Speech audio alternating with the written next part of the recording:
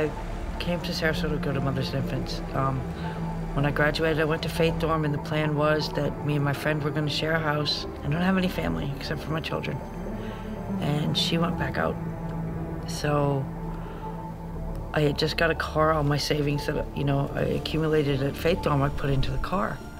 So it was either live in the car or stay there in a situation where my daughter would see somebody actively using, and that was not cool. I would rather sleep on the streets.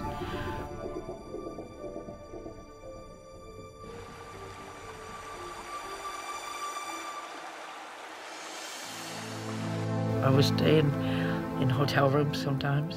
It would have been bad enough if it was just me, but with a baby. Because Olivia was like barely a year then. I don't want that from a child. I don't want that from me, but especially a baby. I don't want her to grow up like that. One night I left her with friends and stayed in in the car. She's what I live for.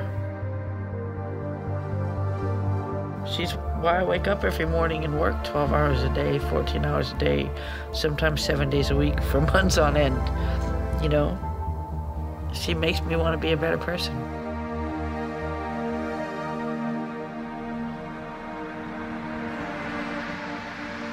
I was able to, qualify for a Habitat home. When I leave Harvest House, I will move into a home that I can leave to my children, and, that I can be there for life. Stable house, and the one that I can afford, and I wouldn't have been able to do that and qualify for that and meet the qualifications for that if I wasn't at Harvest House.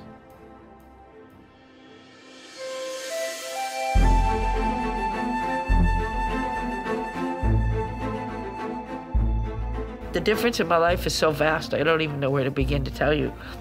From my daughter's happiness to mine, even down to her going to school. Olivia, you want to come crack the eggs for Mommy?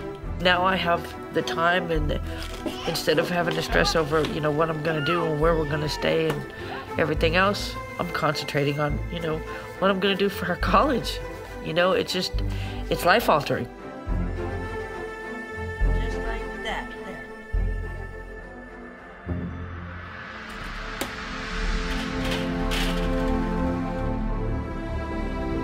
Thanks to having the opportunity at Harvest House, me and Olivia, by this time, God willing, next year, we'll be in our own brand new house. Never have to worry about being homeless again.